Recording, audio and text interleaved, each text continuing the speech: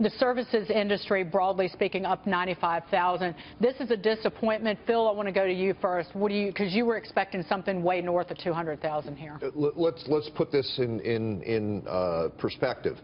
Our model is showing 225K. What we told you at the beginning of the show is that August is the quirkiest month of the year. This month, August, misses by an average of 45,000 per on the flash, and then gets revised up by 65K over the course of the next month. I'm willing to say that when we get to November 3rd or whenever that October report is, this number is going to be north of 200K. John Hilsenrath, to put it in perspective, because we've become accustomed to this 200,000 number, that 156,000 versus an estimate of 180 isn't that big of a disappointment. No, I mean it's a tiny miss in an economy that employs north of 150 million people, and I just want to echo what Phil just said.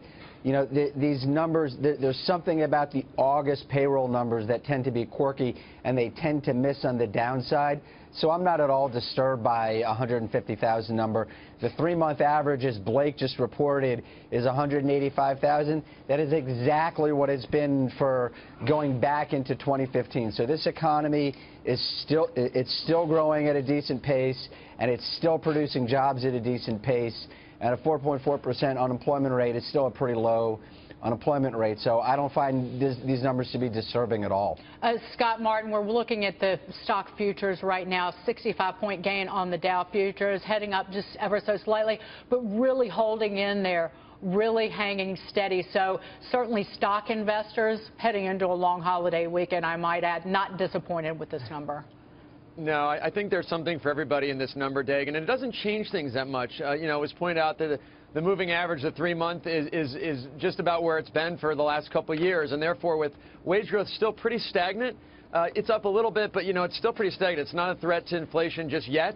You've got the market that can kind of hang in here and be confident that interest rates are going to stay low and stock prices can continue to be boosted. I'll tell you one thing that's interesting, though. We've seen GDP start to tick up potentially, 3%, maybe a little bit higher in Q3 or Q4. How does that translate in the job market? Because, you know, we've had these job numbers around 200,000 or so. Does that GDP number, does that take it to, say, 225,000, 250? That's a question that we got to ask, which probably will boost stocks towards the end of the year. Mike Blunt. Yeah, you know, the macro picture hasn't changed here, but what may have changed in these numbers is the markets picture. Now, right to the left of my head over here, you see the S&P futures up 7 1/4. They're making highs here. They're 11 handles away from the all-time high. What's going on here is the numbers are a little disappointing, but they're not out of line here. Call it wonkiness, as Phil and John pointed out. The wage number is disappointing. I'm not surprised because it comes down to productivity. That's a work in progress and has been for years, and they better get going on that. But in any event, there was a lot of negativity in the trading community. This number's out of the way now. And yesterday, the futures markets were putting about 1/3 chance on the Fed raising rates in December. We can debate whether that's a good idea or not, but the point is this data will get that number probably down into the high 20s. I haven't looked at what the futures are doing in the Fed funds market or the Eurodollar market, but the point is it's less likely the Fed's going to get aggressive here. People like the status quo. They like the cheap money. That's how deals get done. Private equity gets to work. For markets, this is going to be taken very well. We'll see what the bond market does with this as well.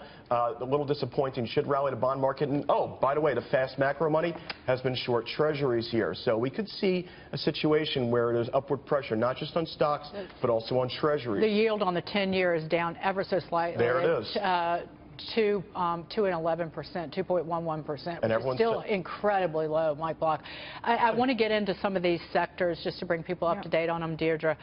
Again, you have a manufacturing industry in this country that is really recovering and firing. Look at that. 36,000 jobs were added just in the manufacturing sector in the last month. Retail, still hard hit. Retail, back to school season, we had 800,000 jobs added there. But 28,000 jobs is added in construction. So that goes to the real demand out there for homes.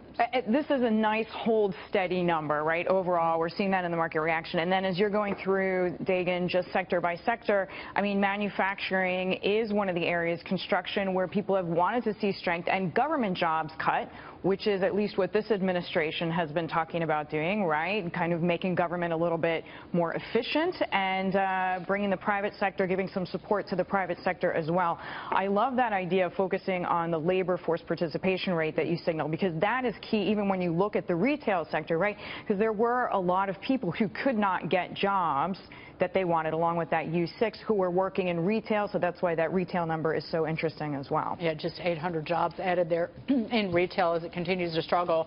And just to reiterate that the revisions to June and July, it reduced the job growth combined in those 2 months by 41,000.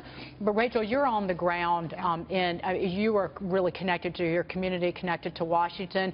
Just what do you make of this number? It still is, it's a labor market that's growing, it's a labor market that's healthy. And again, manufacturing really coming back here. Manufacturing, mining, construction. I could feel this on the ground that, these markets are tight where I live. And I'll say, again, manufacturing, these are jobs that Democrats were trying to tell us were gone forever. And they're back, and it's roaring, and it's making America great again. And we're seeing government jobs decline. This is precisely what the American people voted for. These are exciting numbers, but again, we could feel this on the ground in Wisconsin and in the upper Midwest. John Hilsenrath, this is something I raised with Rachel earlier, because we talk so much, and you're down in Washington, talk so much about the pro-growth agenda, and we haven't seen anything come out of Congress yet. The fixing Obamacare didn't happen, but with this tax reform plan, because the economy is doing well, because it is healthy, does that give those people down there in D.C. a pass on really pushing ahead something that could help the economy grow even more? Maybe it takes some pressure off of them, but the fact is that President Trump and Republicans have promised so much that I think there's a lot of pressure on them to deliver. If they get to the end of this year and there's nothing to show for controlling Congress and controlling the White House, then I think that puts them in a tough position going into elections in 2018. So I do think that the people that we talk to very clearly recognize they have to deliver something on taxes. I don't think they're going to be able to deliver everything they promised, but they have to get a headline out of that.